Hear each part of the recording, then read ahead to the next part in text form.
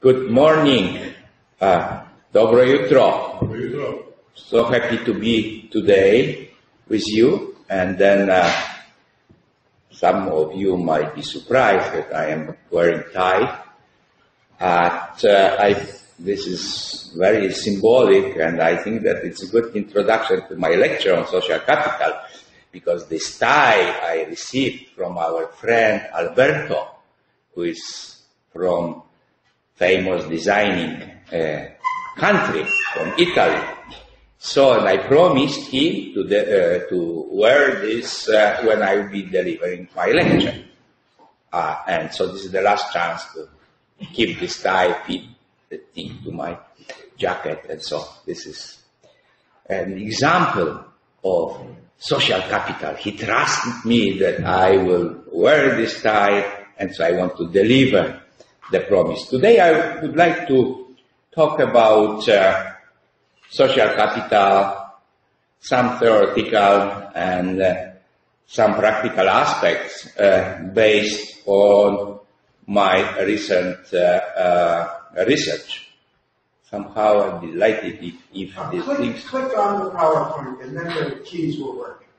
Okay. Click on the PowerPoint. Anyway, just click the mouse so you're on the PowerPoint. That's active. Okay. Now the scroll. Okay, good. Well, I will try to contribute to our discussion initiated by Alberto and Ivo yesterday on defining capital, particularly human capital, and I would like to focus and get your input on social capital definition and its role in economic development. Then on its measurement, might be controversial, but having such brains here in this room, I hope to get good input. And then I will present the case. I'm continuing research since last fall on developing new methodology of industrial cluster evaluation. And I am responsible in this project on assessing social capital and its impact on the cluster performance. So we completed research in Poland, and we are now finishing the first two phases of the comparative research in the state of Washington in the United States. Of course, there are many definitions of of capital, and coming like Ivo from the classical economics from Adam Smith to the contemporary economists, like Nobel Prize winners Becker and Gary Becker and Ted Schultz. I propose the definition of capital as stock of abilities which produce benefits such as revenues, incomes, or profits. Recently I was impressed with very comprehensive studies on social capital by Lin, and who defined the capital as investment of resources which expected returns in the marketplace. So, social capital as an investment of resources.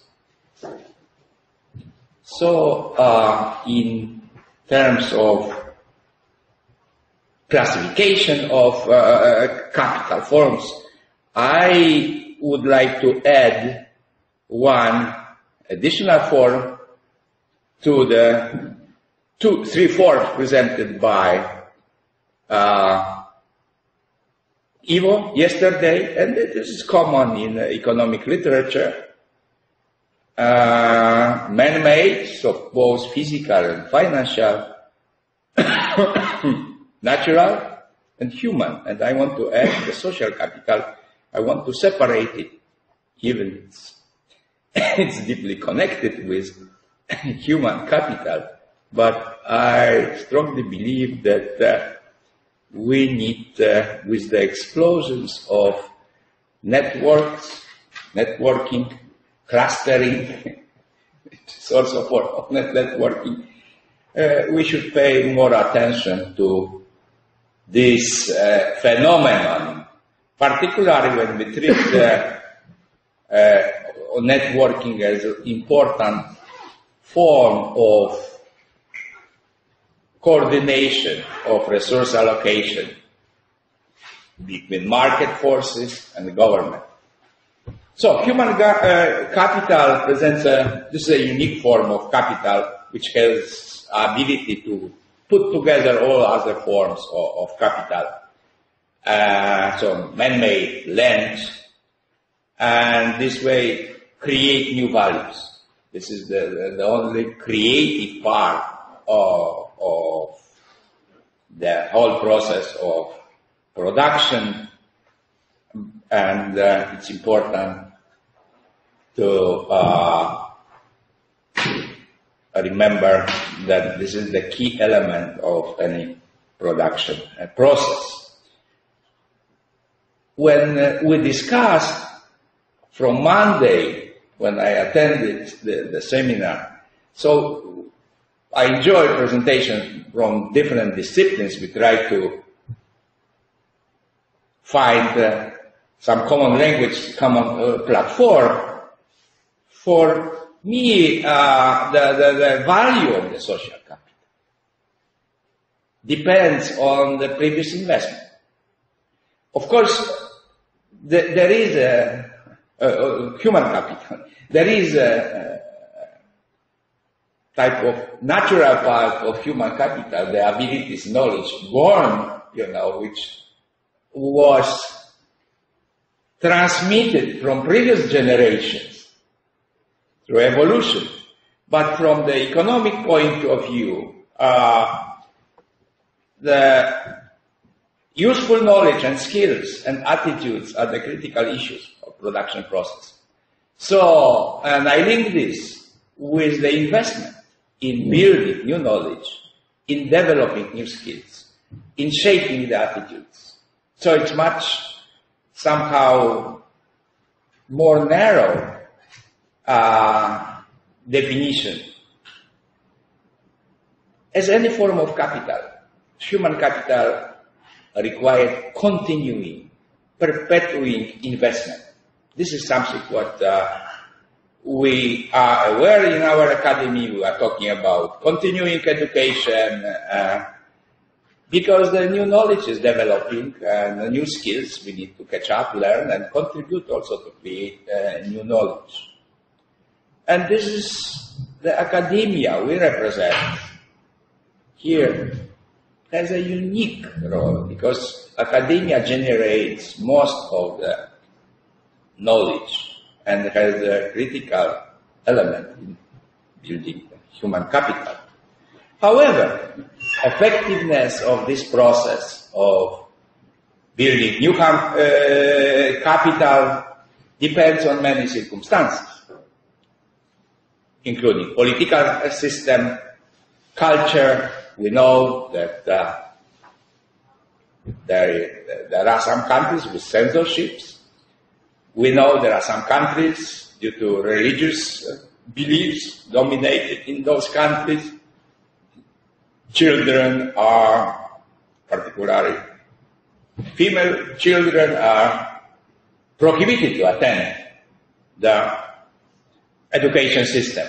So the political system is important because it could encourage or suppress building new capital. This is what, and this way it could contribute positively or negatively to create new values. Let's move. And by the way, because of education and knowledge, and the World Bank presented, and these three forms, I was very much influenced at a certain point by David Pierce, who became my good friend, and I still have his slides when he was talking about these reforms and, of capital, and then the limits also to natural capital, weak and strong sustainability. I'll be talking tomorrow. But he proposed, because we were aware, we economists were aware about deficiencies of the GDP indicator as type of more synthetic of economic development, mainly economic growth. So he proposed, I guess, 94 to the World Bank, genuine savings, which finally got net adjusted savings indicator, which really combines all these three forms of the capital. So this is something what, and the human capital is represented there as a variable which is changing based on expenditures on education. And natural capital increases or decreases are informed, I will be talking more tomorrow, based on the exploitation of natural resources, minerals, forests, and also including the damage from climate change. Let's move to social. I will be talking more tomorrow. I will try to put all these four forms together and offer an alternative to the GDP.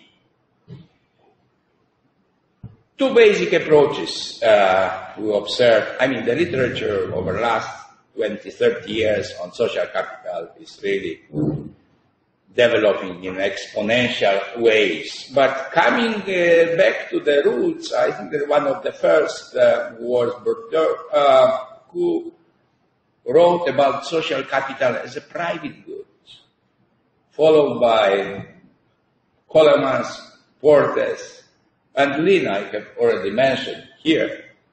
But also there is another group of economists, sociologists, political scientists, development economists, philosophers, who treat social capital as public or collective. One of the first was Francis Fukuyama.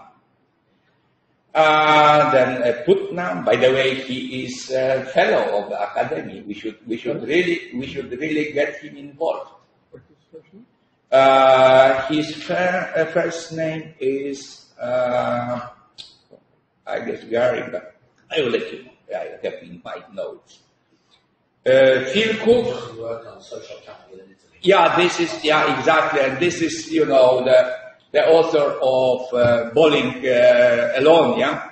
This is the series of book.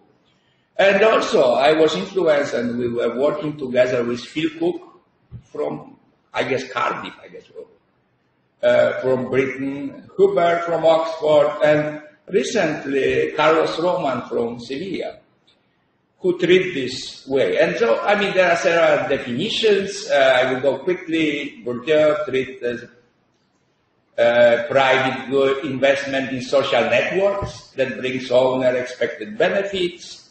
Coleman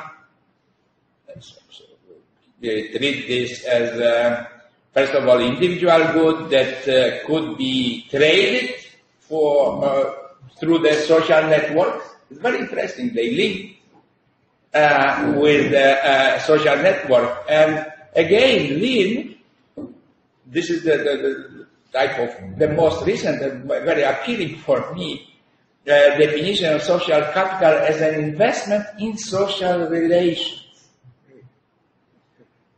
with expected returns in marketplace. So you see the linkage between general definition of capital and the social capital. For Fukuyama, this is a social capital, a set of informal rules and ethical values common for the certain social groups. Putnam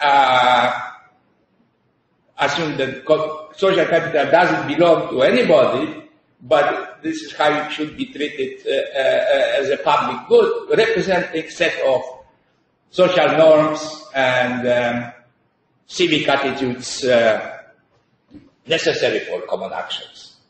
And Huber defines social capital as resources embedded in social networks. Again, we have the issue of networks we discussed before, which can be potentially accessed or are actually used by individuals for actions. Okay, I mean, there are definitions of from OECD as networks and World Bank, the group for the Grutter and Van Bestler treat social capital as institutions, relations, attitude, and value that govern interactions among people and contribute to social and economic development. Very general. There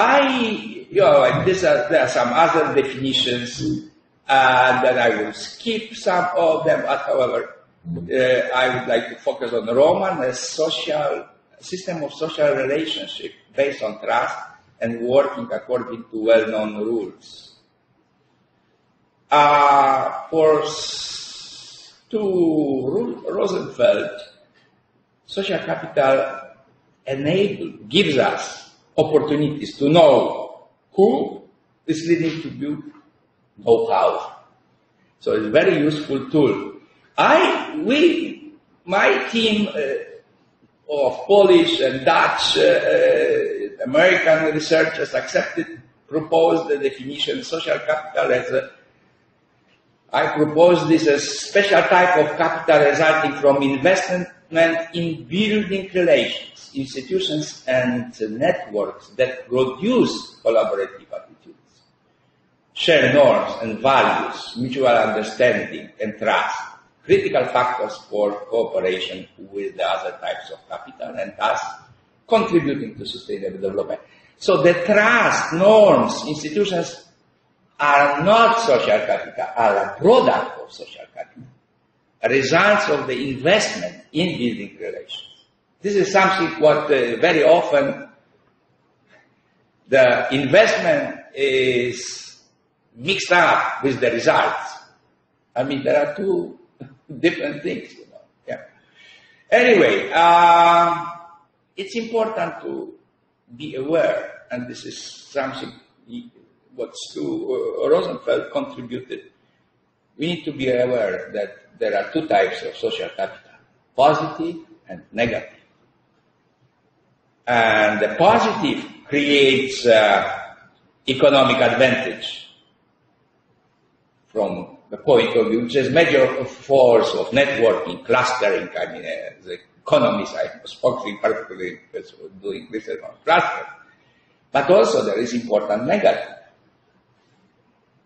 When there are efforts to limit to join the networks, keep the information within the cluster, within the network, and lock in.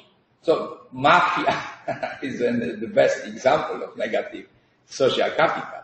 But also we see some networks, even clusters, which are getting to get close. So, because I apply this to the cluster, I will, for those of you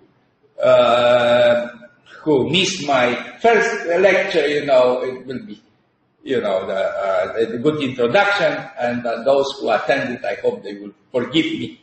I will go quickly. I use the definition of clusters after Porter as geographic concentrations of interconnected companies, specialized suppliers, firms in related and supportive institutions, academia, research, and associations that are competing and collaborating in some areas. So clusters are not only for cooperation, but also for certain competition. So we have three types of clusters based on natural resources, local clusters, which are everywhere, and trading clusters. From the economic point of view or economic development point of view, trading clusters are the major engine of growth because the natural resource clusters like mining or the forests are everywhere. I mean, not mining, but forest, for instance. So, trading clusters are those which are focusing on producing goods and services to export beyond cluster, beyond the region, beyond the country. Why they are most important for the development? Because they are the most competitive clusters. They have to compete nationally or worldwide, so they have the highest productivity. And so also they bring the highest incomes, the highest wages and salaries. So from a regional point of view, which my project is focusing, this is very important to have strong trading clusters. Because the local clusters are everywhere, they are similar. But those which are producing significant part for export, those are competing at the national or international area. If we look at the cluster from dynamic point of view, there are 3 levels of clusters. I was talking about functional clusters and working clusters. And there is emerging, the more developed economy, the more advanced, the more type of collaborating clusters. I could call it cross-fertilizing clusters, when different clusters interact. For instance, in the state of Washington, where I live, Minnesota, we have, in our state, we have very interesting cross-fertilizing from manufacturing, like aerospace cluster, to IT clusters, Microsoft, Not many people know that over 20% of the Boeing production is software. It couldn't happen if Boeing couldn't be located in the Washington state. So, I mean, there are many, this is something what I would like to go. I mean, I explained the functional clusters are just the agglomerate, the co-location. In the process of development, we see developing type of clumps, the process of integration. And then we see the working cluster in which they collaborate. They are not only firms, but the supporting industries and the related and institutions. And this is the example, of the process. This is the original slide from my collaborator, Derek Andreoli, our former PhD student, collaborating with him, teaching together.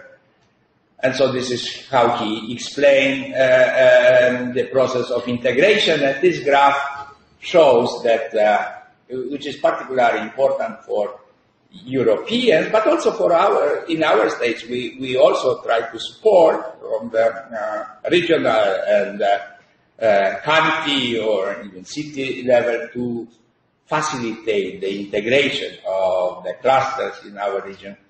Because moving from functional to working clusters brings benefits to the region, making the industry more competitive and bringing them more revenue, so there are benefits for firms. So this is type of win-win situation.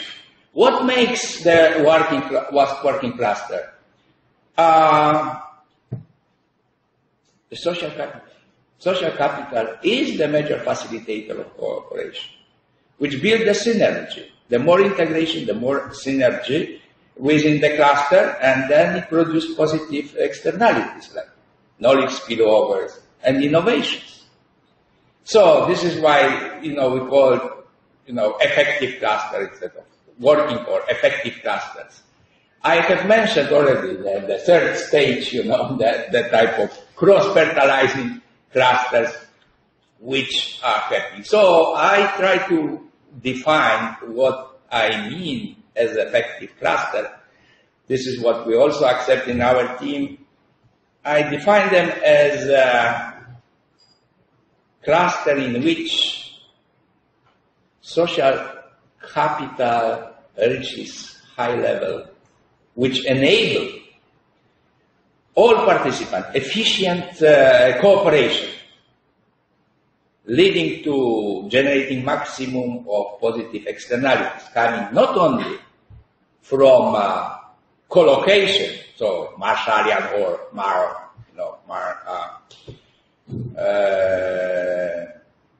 externalities, but also from building collaborative synergy. So this is Michael Porter developed this model of cluster. This is what we call Porterian. If there is only co-location without actions, collaboration, that facilitation, so around the Marshallian externalities. If we have the cooperation, we have associations. So we have these Porterian externalities. But also, if the clusters are open for cooperation with the other clusters, we see another type of externalities, which Jane Jacobs described, writing about cities, American cities.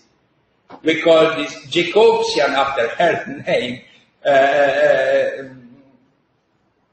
externalities, positive externalities. I am talking all the time about positive externalities, which really build the synergy, which make contribute to spillovers and innovations. How to measure? I hope I convince you how important is the social capital, but how to measure? We hear a lot. It's more high, poor, low, but how to measure? It was the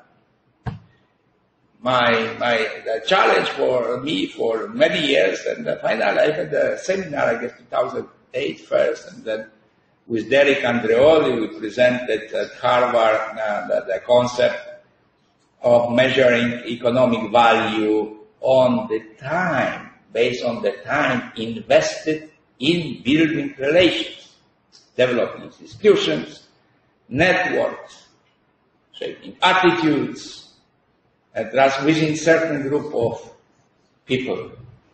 So we build the social capital from the basic social structure, from the family, through village, firm, cluster regions, to the nation, also to global community. We see the global community, and even at national level, that depends on the country. The level of social capital is not that strong.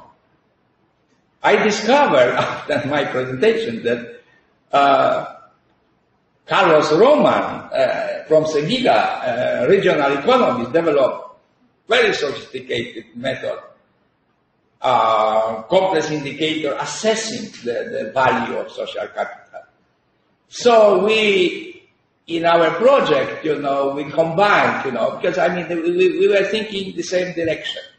We try to adapt the measures and then having certain resources, limited resources, we try to verify the usefulness of this concept. So what was his approach? Just, I want to briefly to present on 2 slides. He regard the following key factors influencing economic development: natural resources, labor and capital, physical, financial, and then which were got in economic units, and then was given technological level. So the 4th factor is the technological level. And then economic development that depends on quality of institutions. Again and again, we see the countries, many countries, rich of natural resources, but with very poor institutions, which are leading to poor governance and waste, huge waste of resources. So, and of course, these institutions from different levels, from local to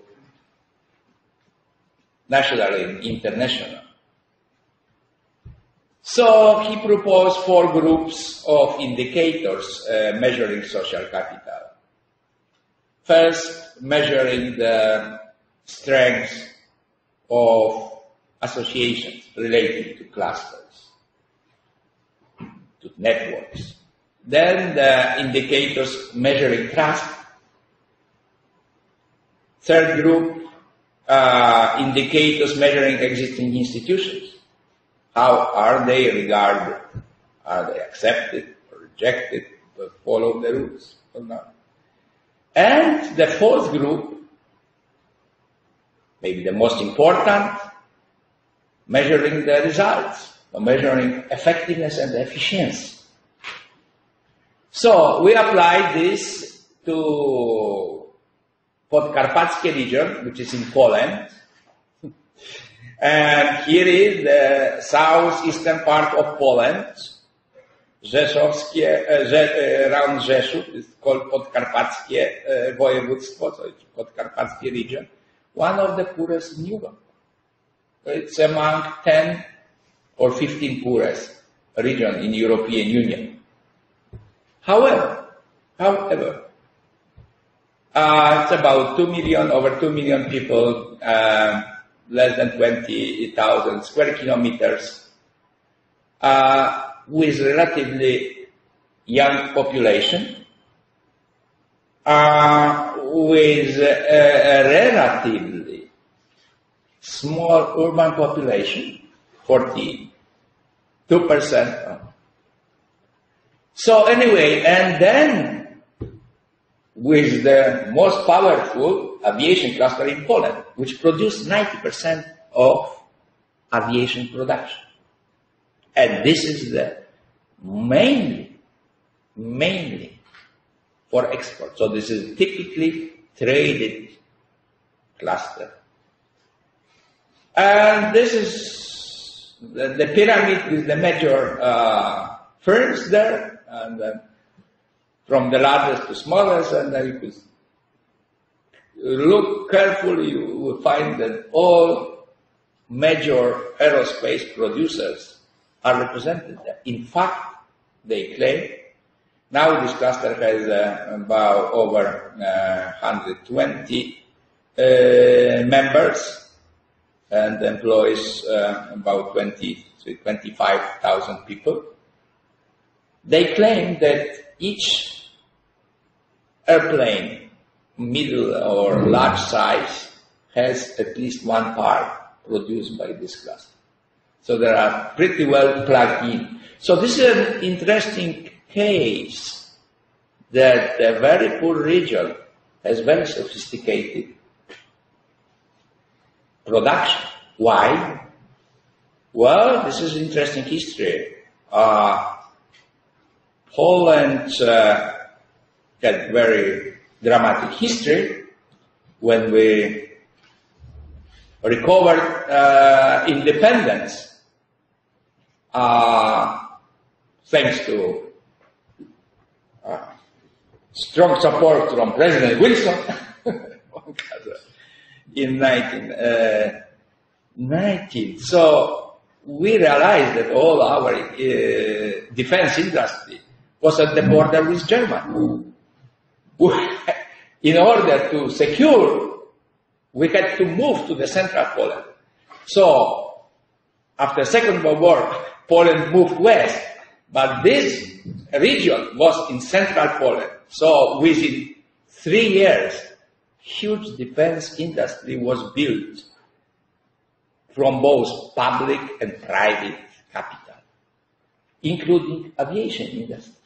And they started producing really good planes very quickly. So anyway, so there is a lot of embedded knowledge tradition, families. Then, after Second World War, we produced, in Central Europe was the largest, of course, Central Eastern Europe was the largest producer of airplanes. And then after Second World War,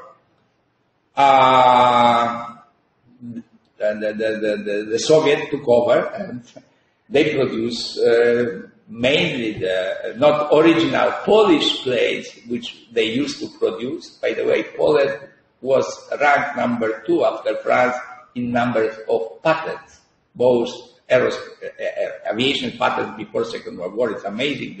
Both Poland and France presented 75% of all patents between two wars. So it was very innovative industry with a really type of new way of thinking. Somehow this tradition helped to create this cluster. This is the cluster map of major elements. And from our point of view, we see the research and development institutions, educational institutions, transport and logistics, and so on. And so we doing research, particularly in my area, we made 3 basic hypotheses. We check the process of cluster from functional stage to the stage of effective cluster is strongly influenced by increases in social capital. Second, the integration process of cluster fueled by social capital has a positive effect on its economic performance. And the third hypothesis, the progress in cluster development accompanied by growing social capital contributes to the sustainability of regional economies. We did a research from both surveys and interviews. We practically surveyed all companies from the region. We got like 75% return. And then we made over 40 interviews with the leaders of companies, of supportive and related institutions. So what we learned, and we were asking them, among others, how much time you invest in cluster activities. Top leaders, there are 6 large companies, from 2 up, I guess, 6,000, the largest, or 8,000. They contributed 12.5% of their time for cluster activities. So we counted the rate, so we received $900,000 in 2013.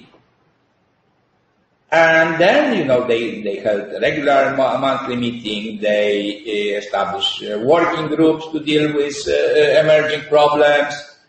They developed the training and the policies to respond to future challenges. And the number of members has dramatically increased from 18 founding members in 2003 to 120 this year.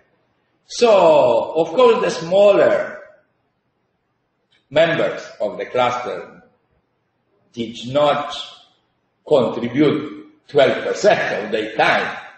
But taking into account, altogether we came to the number over 3,180,000 Polish zloty. It makes over 1 million or around $1 billion US. This is the value of social capital they create from building relations.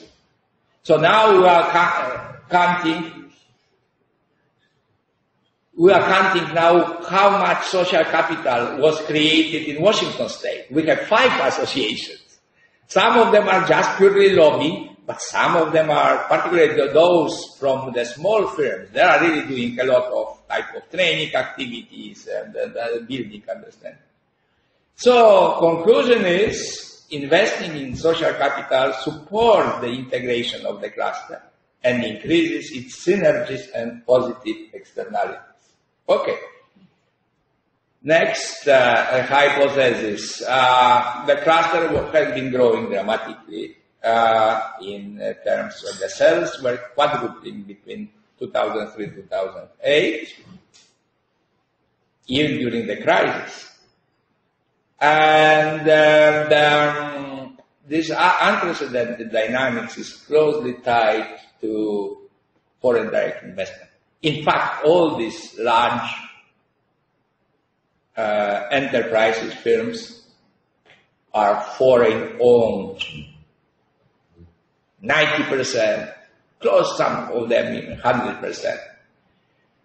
So anyway, we came to and in general, what is very interesting, that it came from interviews and from the statistics.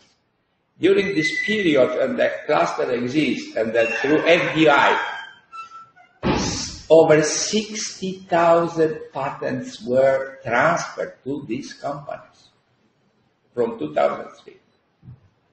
So progressing integration of the cluster improves its economic performance, but also improves the spillover of innovations. Hypothesis 3, the vast majority of aviation products and services were exported to the most competitive economies. Because, these are the Sikorsky, Pratt & Whitney, Goodrich, Airbus, and then the Safran,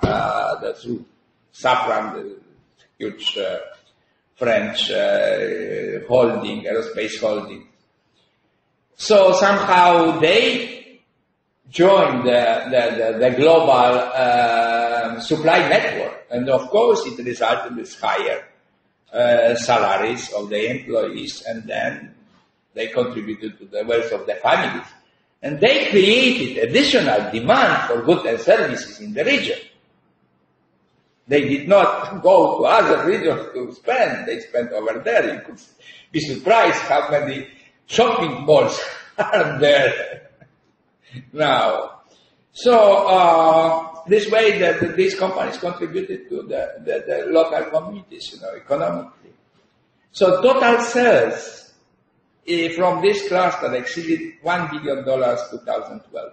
So, conclusion, progress in cluster development accompanied by growth in social capital contributes to sustainable development of the whole region. So, anyway, I know that we are doing this research in our state, in Washington State. We almost completed the survey. The returns are not 75%. We'll be happy if we'll get 10%. So, because we approached 700 firms. So it's much larger sample, but what is interesting, I didn't talk about this because somehow forgot to mention what is in Poland, and also it confines also in American research, the trust, because we asked in the surveys about that. How do you trust your partners? The trust within the cluster is about 50% higher than average trust in the region or in the country or in the state. How do they measure that? Well, that it is, we asked, there were 5 levels, the survey question. Do you trust more the companies within the cluster than the other clients of them? And that we get this 5 stage, from positive, 2 positive, 1 neutral, and 2 negative. So about over 51, there is highly agree with this state, agree, and neutral. So we counted that it was usually over 50%. So I have I have the survey on my computer, which is, in Poland was even higher. Because there were more activities than in the States. There was one organization, somehow it was easier and type of more transparent. So anyway, this is we try now, based on the data we collect, we try to apply with my colleagues, mathematicians, econometricians, to apply the new theory of network, in particular graph methods, to look, which strong connections or weak connections are better for dissemination of information or this spillover of innovation. This is something what we will do this fall or maybe early next year. We had to finish, first stage and the second stage of the research to get this data, statistical state, to have enough data to process. And then, of course, we are aware that we are measuring the positive side, how to build, how to shape the value of the social capital. We didn't explore the factors which influence wealth or depreciation of social capital. Like, if there is an affair, corruption and so on, the social capital could dramatically decrease.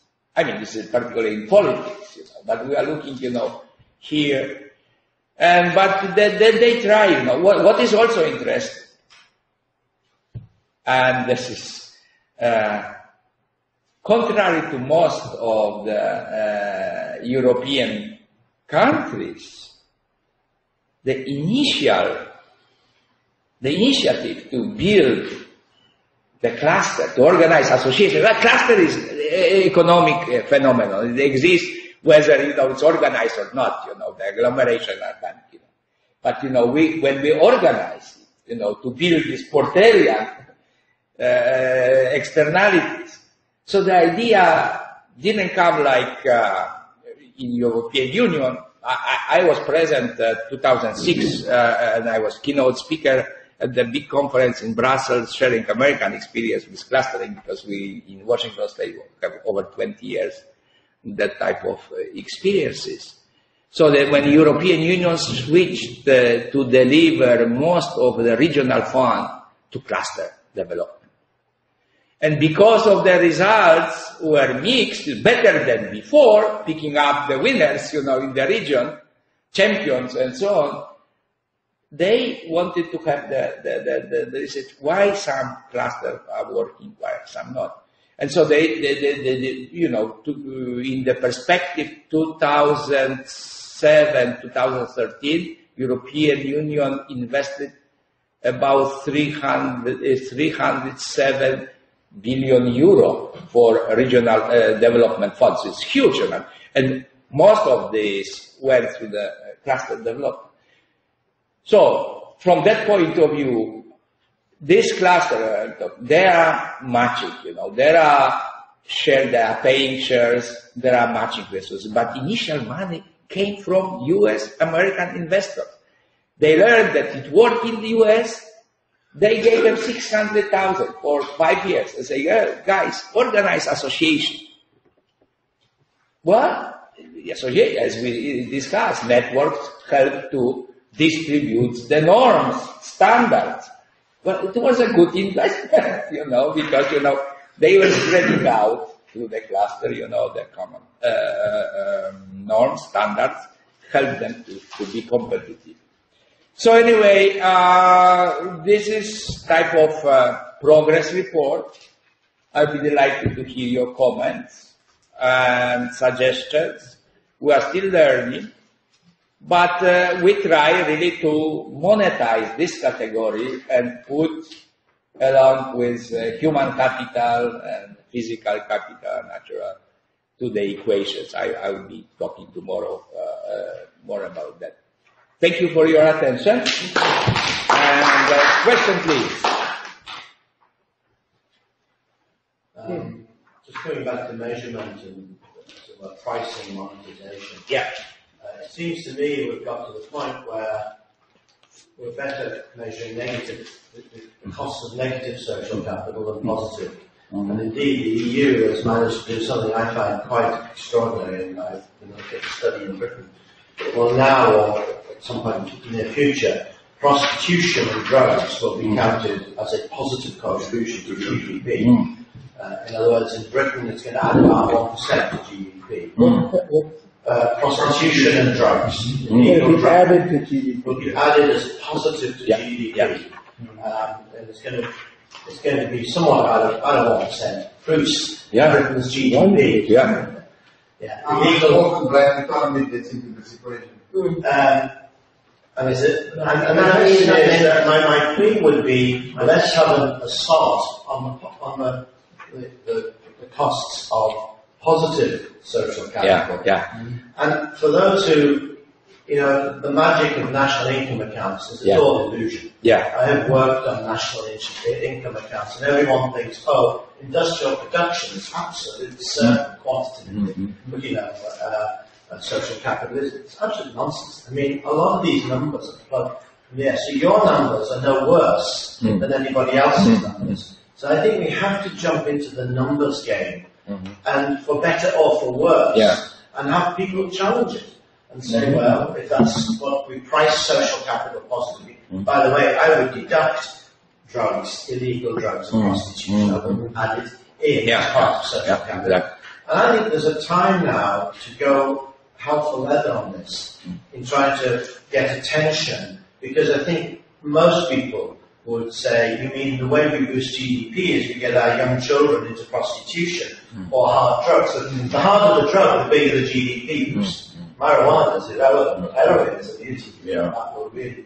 So it seems to me there's a narrative here that needs to be drawn out, which is about pricing social capital and standing up and defending it, as it were, and deducting what I would think most people would say would be negative social capital. Networks of prostitutes, networks of mafia, networks of drug suppliers. Thank you. This is a good comment. Just to remove, to really assess. This is an excellent comment. Thank you. Yes.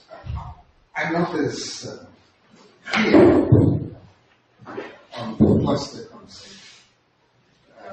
And maybe that is because it clearly has to presuppose a social process which develops certain boundaries around the cluster.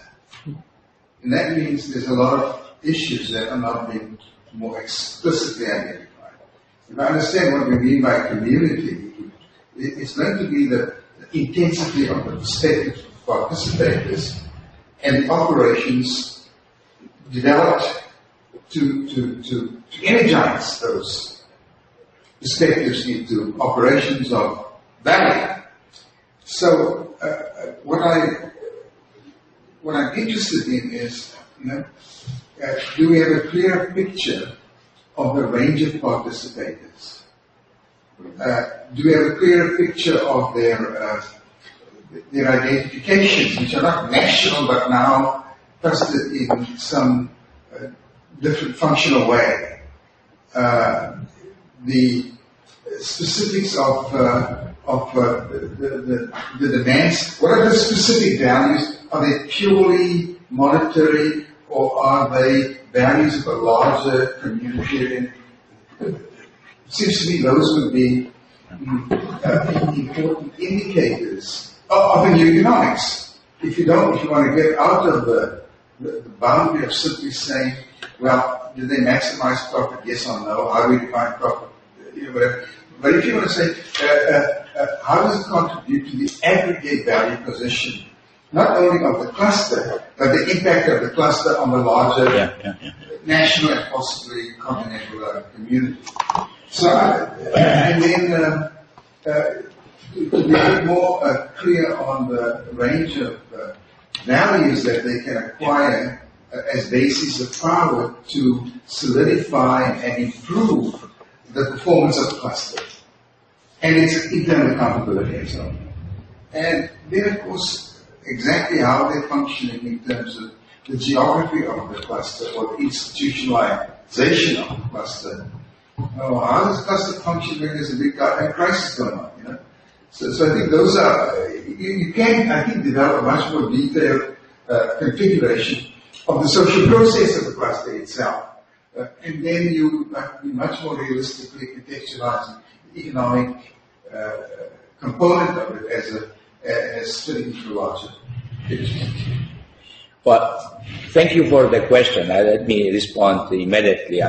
Because I try to stick to the limits. Yeah, sure. And I didn't tell you that one of the products, this is what my students are doing there and my Polish will be evaluation of the shared values created by clusters.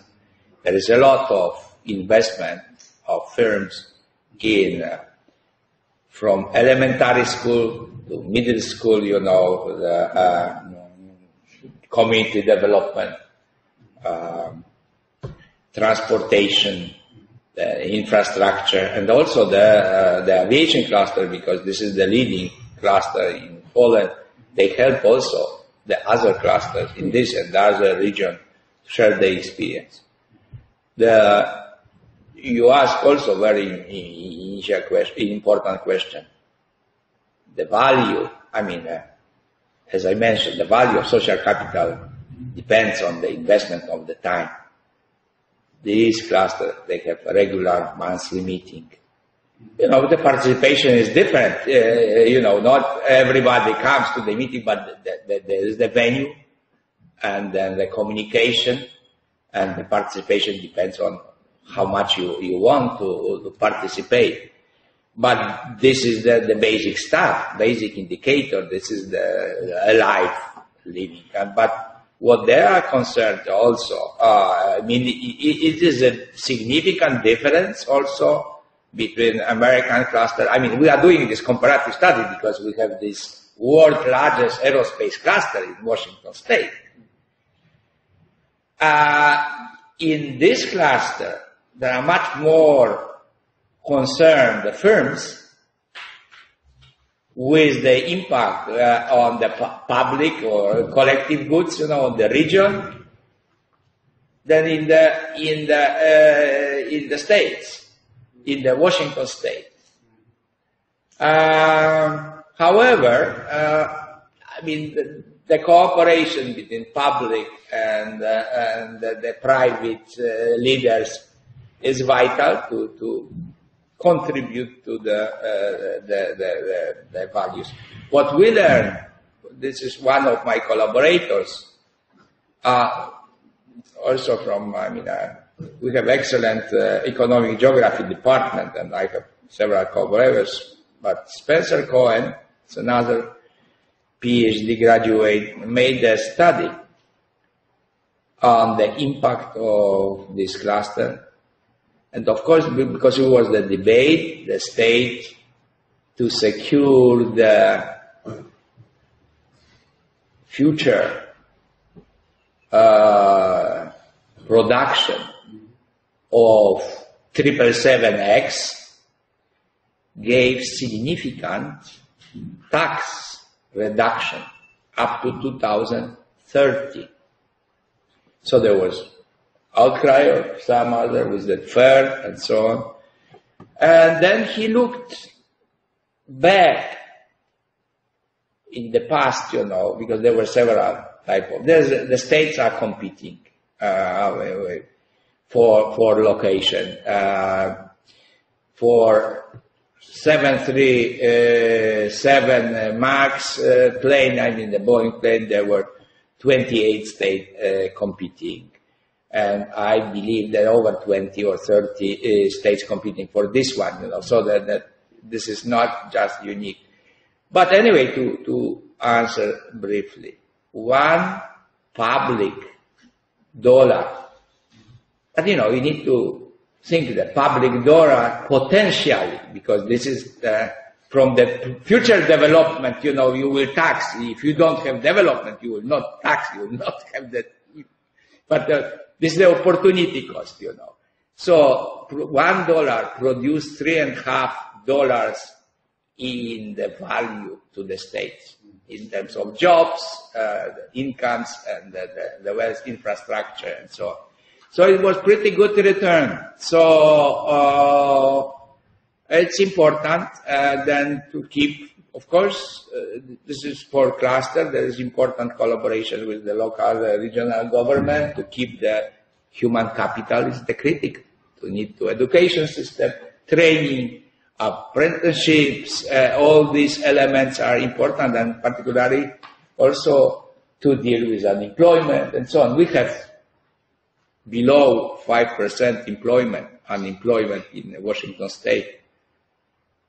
So it was before this year, and the last year was around 6 something. I mean, it's really this is the largest employer this cluster so it's really quite important elements. But the shared value we see also significant. Not only through charitable donations, but also through this building schools, building curricula, contributing, that type of voluntary work of this. So we will try to catch up with the shared values. We are influenced also again by Porter Kramer, that concept, where they mentioned if capitalism should survive, it should focus on shared values, not just the financial values, So we'll see whether it's happening.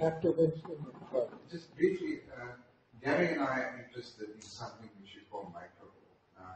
A cluster would be an ideal vehicle for the study of the internal rules that emerge in different sectors within it as a form of norm. This is the constitution. Exactly. This is exactly they have their own constitution. Yeah, exactly. Yeah, this is what. Yeah. They have their own constitution. Oh yeah, this is they rules. They set their own rules. That they have their own constitution. If they have, the charter. They have the charter. Oh yeah. Code of ethics for entrepreneurial activity. Code of ethics for labor. Yeah. Yeah. Are those things emerging in it? Oh yeah, the labor is present in here and there. It's very interesting, it was a conflict in Boeing, with the labor union, now with the new leadership. But we got excellent interviews with the engineers trade union. They are very much concerned with the company. But I mean, what is interesting, they pressed, and then if you look of their influence, in the case of Dreamliner, they moved the supply chain abroad almost over 70%, or around 70%, or 30% only in the States, and we finally produce in the Washington State only the tail fin. By the way, Boeing doesn't produce any, even screw, They design and integrate, And so this is, but this is in terms of value chain, this is the most. And now, for 777X, they came back to 70 in the States, 30 abroad. So they learned that clustering was much better than going outsourcing, looking for cheap labor and then capitalizing on this. So there is the management is also learning, and then it was the strong pressure from trade union as well as from the state and the local authorities. Okay. I think this cluster is in a very specialized cluster because it's largely an industrial cluster that focuses around a specific kind of industry. What I associated with it actually is that it's basically an interactive network, exactly. Where probably sort of the social capital increases with the number of interrelated actors. Yeah. And what came to my mind is here lives in the Lake District in a village where you have basically lots of different types of actors, that are interrelated. This means there is a restaurant or they're only used biological food, it's bought from the butcher across the street and so on and so on, it's everything connected.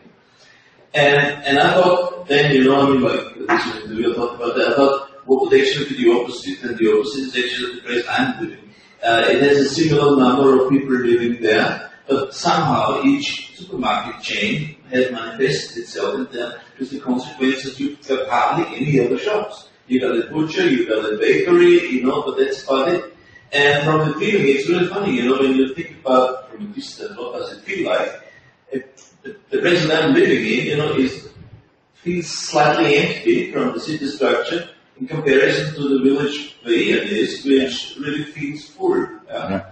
And, you know, I mean, of course, what you also see is decisive factors are actually architecture, city planning, and rules provided by the administration, you know, like the sort of food movement, for example, said, you know, I mean, the good locations should be for family enterprises, and the supermarket please out of the periphery.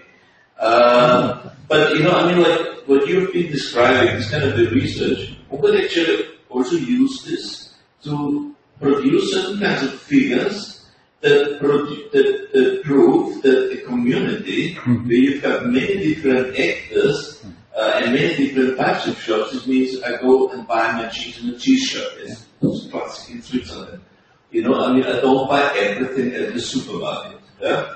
I mean, that you basically produce capital that could be sort of point also in an economic value. One could use this technology, your methodology, compared to communities. Yeah, okay, well, Carl, thank you very much. You missed my first lecture when I was talking about cluster as network and as an institution, because they set the rules, the charters, rules, and this is exactly moving in this direction. And for instance, Boeing has one of the activities, and they say, we do not, I mean, it's break even, but they started a shop making cables, very important cables, and you know, electricity is critical for the modern, by disabled people. They are giving jobs for disabled people, and they are working, you know, with the highest, they meet the highest standards. So in the proximity of the facilities I visited, I was so excited. And they are so happy. They had this type of reasonable, you know, value added jobs.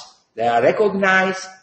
And this is the best way, you know, for rehabilitation of those feeling. Really, I mean, it's a good example of shared value. And then, you know, I mean, this is something what is an example. We need to really popularize more that type of approaches of when there is a shared values. You know, we focus always, you know, on the negative side, the negative externalities. Of course, they are happening, you know. But also we need to balance, you know, that because many companies, you know, are trying to build a lot of common, I mean, shared values. Starbucks is doing a lot of this work, you know, in the community work and so on. This is, we see in aerospace. But can I just, Okay. just one comment. You know, I mean, personally, I'm dreaming of a world where large multinational corporations play margin role.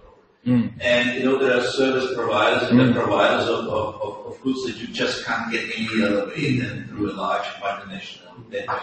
But they are service to a community, and the community is basically around the smaller types of interrelated enterprises. This is what I'm just saying. Yeah, but you know, the problem, aerospace, let me just respond to you. I mean, we have interesting situation because we have duopoly in the terms of large planes, Airbus and Boeing. And in this middle body, you know, we have 6 companies. We have oligopolistic competition. So the issue is, you know, how those monopolists civilize. Yeah. Because, I mean, the situation is also technological. This is very steep, very high entry capital cost to this industry. You need to, you know, to be a huge research and development, you know. So the small country, look, you know, Japan is producing the first middle-sized Japanese airplane, you know, and then where they are testing this, they are not testing in Japan, they are testing in Washington State.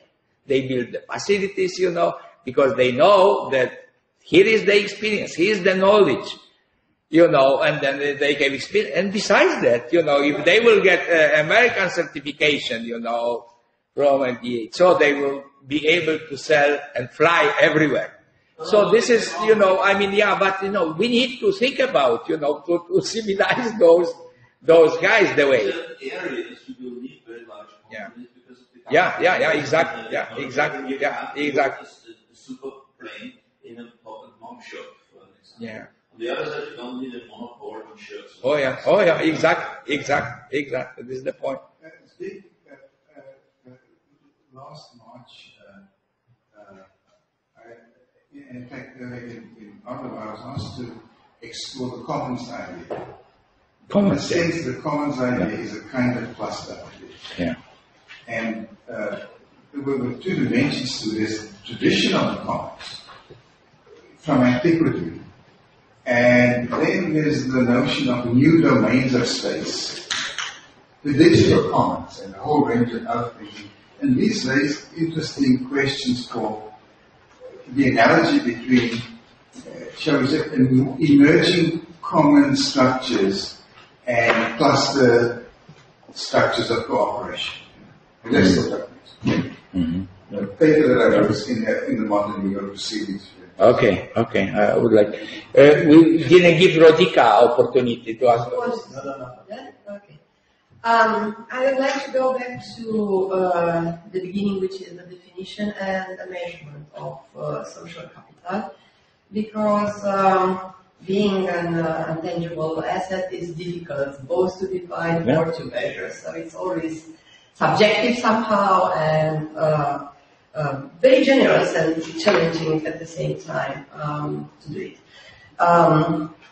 Regarding the definition, I would like somehow to consider the fact that we may approach social capital like a type, degree, and quality of community support to its own progress, basically. And somehow, where linked to the measurement, it has to go with something like defines the critical mass of this support towards a change, to making a difference towards the positive or the negative evolving. I do not know how to do it, but I think it has to do something with this degree, quality, and type. And going to measure, I felt a bit uncomfortable with the definition of time invested in developing institutions.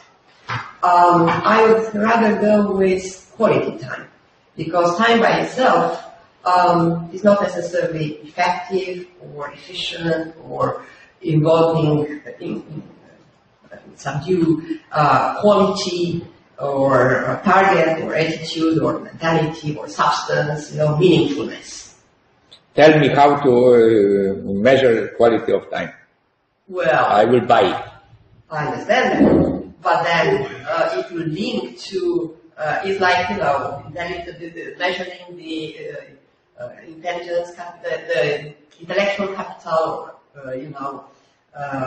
even relational capital, which is a bit easier to do. It's all difficult to catch, or somehow we have to reach to figures, numbers, as you said.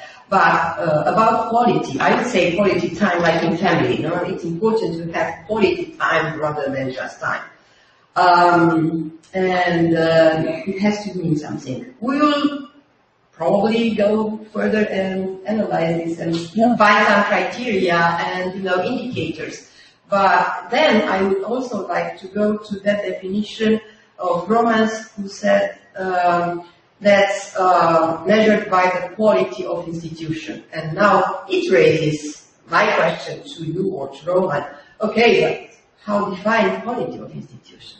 It also has to come up with a set of criteria, indicators, and stuff like that. And in my view, particularly this approach, as well as with this time invested in developing institutions, basically goes back to having leaders, to having managers, which goes to the root, which is the education.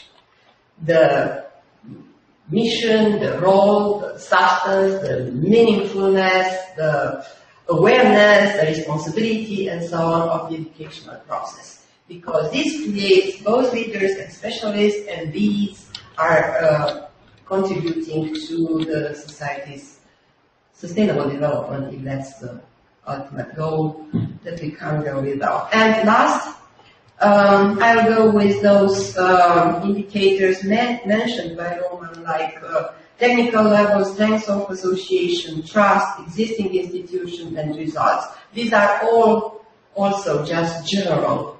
No, there are 4 groups of indicators. There are already 87 indicators. Okay, so I didn't want to, go through because we don't have time. I mentioned the very specific and Yeah.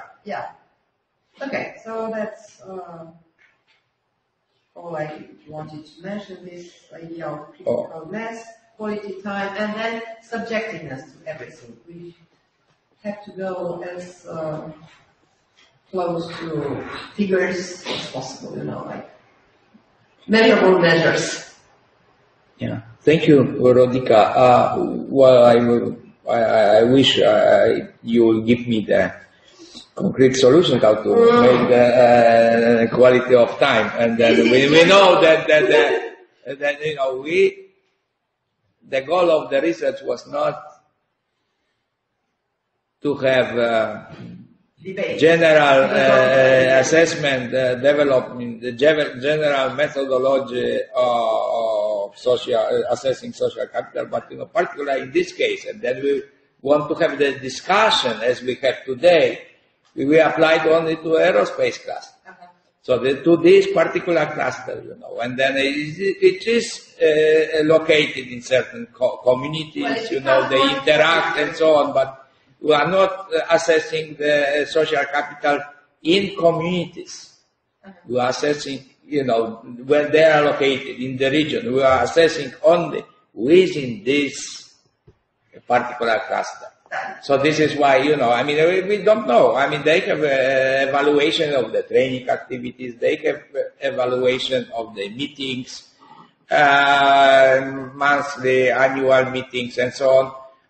It will come out, I try to be very brief, and then we are still working on what we are going to do. The third stage, we will present the conclusions from this research, and through participatory workshop. We will invite the leaders from each of these major segments, and we will discuss with them, and we will be building action plan, how to implement, how to improve the cluster and the government and all these supporting and related institutions to improve their performance. So the problem with the performance, why we got money, because I didn't say that in some cases this European money will spent with from 90 to 70% effectiveness. So Finns use 90%, Germans 80, UK 75. But there were some countries which effectiveness was 25% of money spent on the cluster initiatives. France and Poland among them. They were also worse even. Why? Because in Britain, Germany, in Britain, I guess the support was only for 12 clusters, in Germany for 16, in Finland for 6 clusters. Why? France supported 90 clusters, Poland 80 clusters. So they spread out mostly as a political bargaining, that because it came out. So it was not much to do with the idea of the economic cluster development. One comment, one anecdote. Comment really is that it seems to me the concept of subsidiarity is one we should embrace a little more, understand, both as an economic phenomenon, but also as a social capital builder. And that would suggest that it doesn't make sense for Boeing to build planes all over the country in little villages. The role of subsidiarity is a practical concept that would suggest you build planes where it makes sense to build planes. But that you devolve authority, power, economic and social, to as low as you can go. Exactly. And I don't think we've built up a concept around subsidiarity, and maybe something to think about. My anecdote is, in your presentation, you talked about Kissing Grad and the social capital work of the World Bank. I was actually managing that at the time, so I'm very familiar with it. And my anecdote is that they did quite good work, in my view, interesting work, but we could never market it, we could never sell it. Yeah. We even tried, one of the things we did push for, because I was also managing work on fragile states and civil strife at the time, and we made what we thought was a plausible and rational case that if you're rebuilding societies after civil strife and fragile economies, you must build social capital before you build anything. Yeah. All made sense, but what did we do? We invested in anything but the rebuilding of social capital. And so I think there is a marketing job to be done, if that's the right word, on selling the value added and understanding of social capital in a manner that others, not just the sociologists, can understand. My boss used to talk about the recycling of ignorance. There was a tendency in our social development department to sort of recycle ignorance. They all felt quite good about it, but they didn't sell it to somebody else. And I think that's got to be an important part of your thinking on social capital, is how do you sell it to others? Because I do think it's important. I have a good colleague who's now working in humanitarian work, where they're looking exactly at how to do surveys to actually restore social capital at the time of humanitarian crises. And I think that's an interesting domain. Very much. Yeah. Thank you, Sasha. And just a quick comment on top leadership quality of time. I think that the idea of measuring quality of time is a measure of productivity. Exactly. This indicator which measures quality of time, which means quality of output in time measured by time units. So it's very clear and it's very basic. But the problem is taking input-output method, is how far from each another input and output, measured in time and measured in space. So, and also all of that expressed in monetary units. That's the idea I'm thinking of. Sorry. Yeah, thank you. By the way, I mentioned these two names. There are students of Professor Bill Bochniarz who applied the input-output to the cluster analysis, so this is what... input-output. Yeah. Yeah. But, I'd be delighted to get in touch with the person who is working, because we would like to improve the survey. So we face serious problems how to translate, and the surveys from Polish, not technically, but to the American culture. Terrible job, I thought that I will do this within the week. It took us almost 1 month, because we got the verification, the pilot, and so on. This, it's different understanding, different attitude, And also, I think that peace is very crucial, social capital, thinking from the ex-Yugoslavia perspective. Yeah, oh yeah. Yeah, exactly. This is exactly, what Ian said, this is a great idea.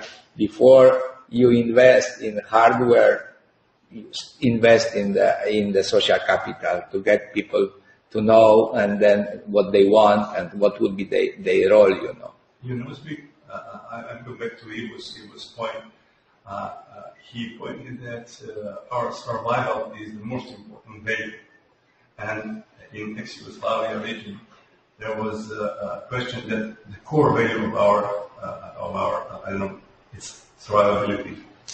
Life, survivability. Sure. Life is very cheap Yeah. during that terrible period. Yeah. And such is in Ukraine and Russia and Yeah. so on and so on. Yeah. So we are learning from our past experiences. Yeah. It's like market failures, you know. Every time the same situation, almost the same reasons, but no solution for such a terrible This situation. notion of subsidiarity, I think, is one we should grapple with. And I'm just thinking, I spent 4 years working in Yugoslavia years ago, in my early days at the World Bank, on the energy sector. And we did all of these cost systems planning of Yugoslavia, working with the federal organizations.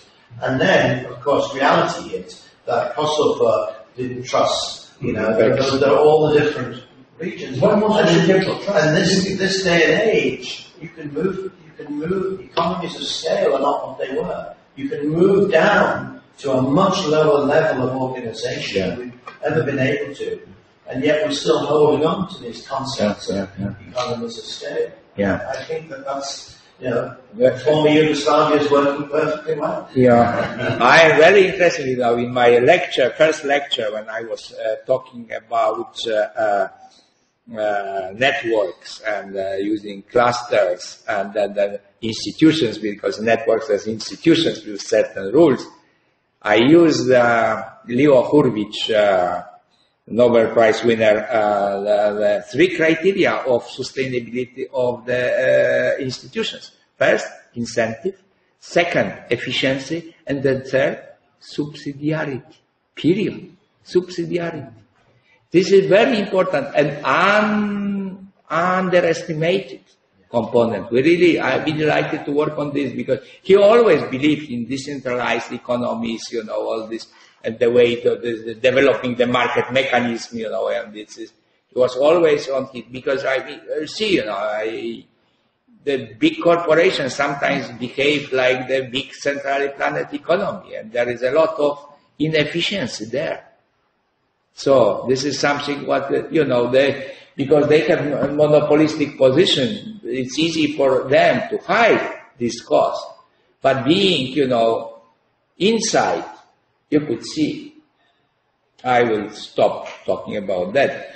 But not giving any examples, but this is it's normal, because then the big corporations, the hierarchical, far away from the front line. I am teaching the Intel cluster. So this is exactly a case how the management at certain point lost the touch with the reality, and middle level management saved the company. So anyway, thank you.